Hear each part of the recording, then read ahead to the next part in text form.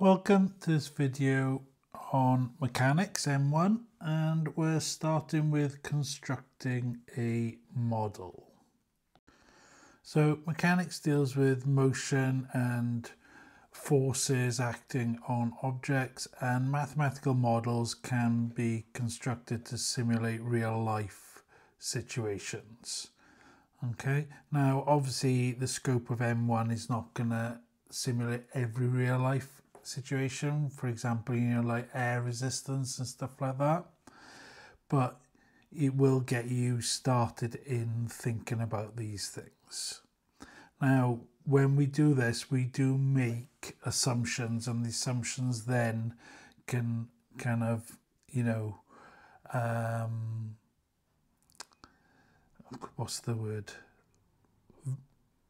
affect the accuracy of the model, should we say. So this is what we do when we have a model. We start with the real life, the real world problem.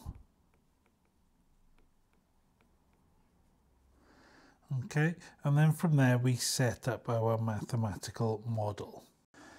Now, when we set up the mathematical model, we are thinking about what our assumptions are, what are our variables going to be.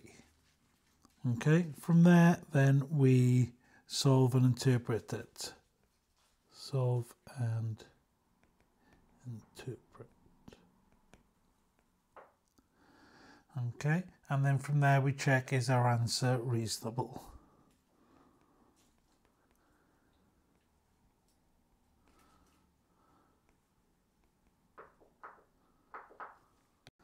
And if it's not, we kind of go back to our model and readjust it and keep on doing that. And then if it is, then we report the solution.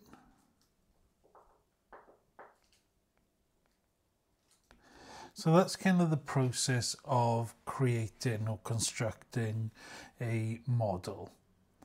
Okay, now for the most part, a lot of these models, they're going to be created for us and you're going to be testing them. But there are going to be cases where you are going to have to create a model from the kind of context of the question. So let's have a look at an example question at the moment. So this model is just the motion of a golf ball after it's been hit by a golfer, and it's modelled with h equals 0.36x minus 0.003x squared, where h is the vertical height and x is the horizontal distance. So first part, find the height of the ball when it has a horizontal distance of 100 meters. So this is just simply a substitution where we substitute in 100 in for x. And when I put that in my calculator, I get 6 meters. So seems valid. Okay, it is certainly possible. I think if any of you do play golf, you would say that 6 meters is kind of an unrealistic height. Okay, so already this kind of model is starting to throw up some kind of I would say inaccurate answers, but at this point, you could say it does seem reasonable. Okay, now let's look at part B. Okay, use the model to predict the height of the ball that travels 200 meters. So this time we are putting in 200 meters.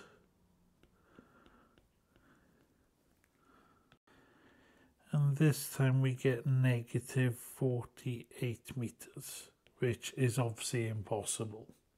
So comment now on the validity of this prediction. So the model is not valid, as when x equals 200, the height would have it as 48 meters below ground level. Okay. And this is one of those cases where, you know, is your answer reasonable? No. So you'd go back then to set up your model. So you'd go back and adjust what your model would actually say. So in this first part of M1 is just looking at models and seeing whether they are basically reasonable, whether they make sense in terms of the real world problem. And obviously a 200-meter golf shot is about 220 yards. 220 yards is, you know, a very reasonable golf shot, you know, to take with a long iron. Certainly a driver would hit, you know, further than that. That's probably an average drive for an average golfer. Okay, so that's the first example. There's nothing else too much to do with this first little bit on constructing a model. To be fair, this first chapter of the M1 course is relatively straightforward. I personally often skip it and just leave it as a self-study chapter when I'm teaching this myself. Okay, so these will be just a few short videos just on the first chapter before we get into the second one and beyond. Anyway, if you've found this video useful up to this point, hit the like button. If you're unsubscribed, hit that subscribe button. Otherwise, let's have a look at a few questions for yourselves. So here is the problem. It's just going to be one question in today's video. Pause it now, have a go at it, and then wait and look at the answer afterwards. Okay, so the first one is find the values of x for when the basketball is exactly 4 meters above the ground. So that means that 4 equals 2 plus 1.1x minus 0.1x squared. Or taking everything to the left, 0.1x squared minus 1.1x plus 2 equals 0. Then multiplying through by 10, we get x squared minus 11x plus 20 equals 0. And then using the formula, you know, minus b plus or minus square root of b squared minus 4 times a times c all over 2 times a. And we get 8.70 or 2.30. So 2 answers there.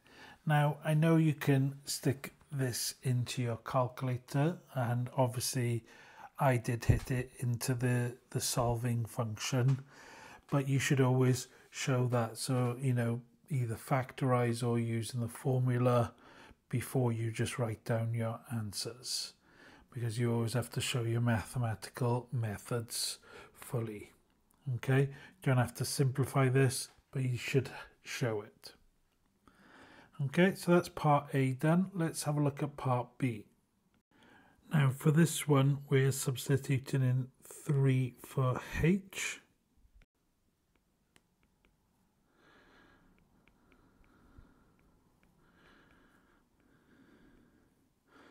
So again, rearranging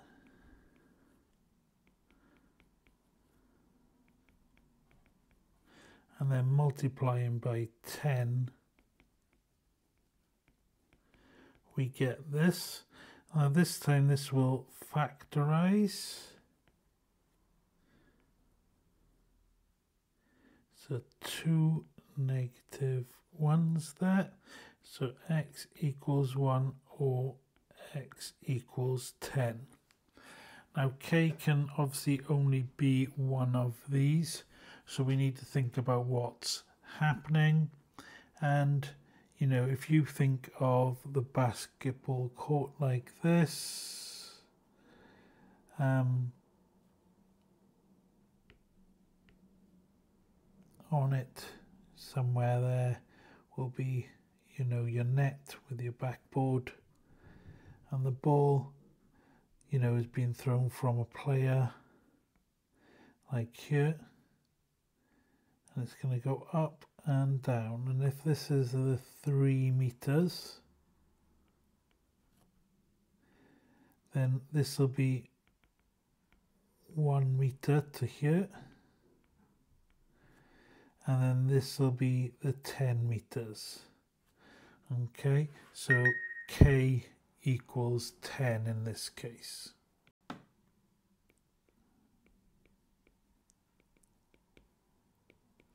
Now I think you would have to show or put a valid kind of reason with it. So, you know, something like this diagram, or at 1 meter the ball would be on its upward trajectory and 10 meters would be on its downward trajectory. Okay, and obviously you need it on its downward trajectory to enter the net. Now for x equals, or x is greater than k, so for x is greater than 10, what's happening? So what's happening is the ball is going past the net. Okay, so at this point it brings into other forces, so it's coming back off the backboard, so there's other forces involved which our model doesn't work for. Okay, so the ball is going past or through the net, so the equation will no longer be valid.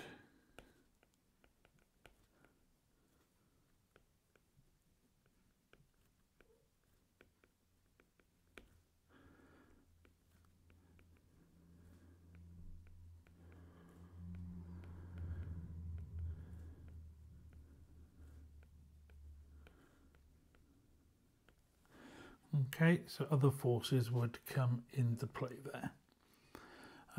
Like, for example, the ball hitting the net, so there'll be resistance, or going past hitting the backboard. So again, then there's other forces. So that's it from this first video. Like I said, the first couple of videos on this first unit are really straightforward. You know, just fly through these ones, and then hopefully get stuck into, you know, more of the real mechanics, starting with chapter 2.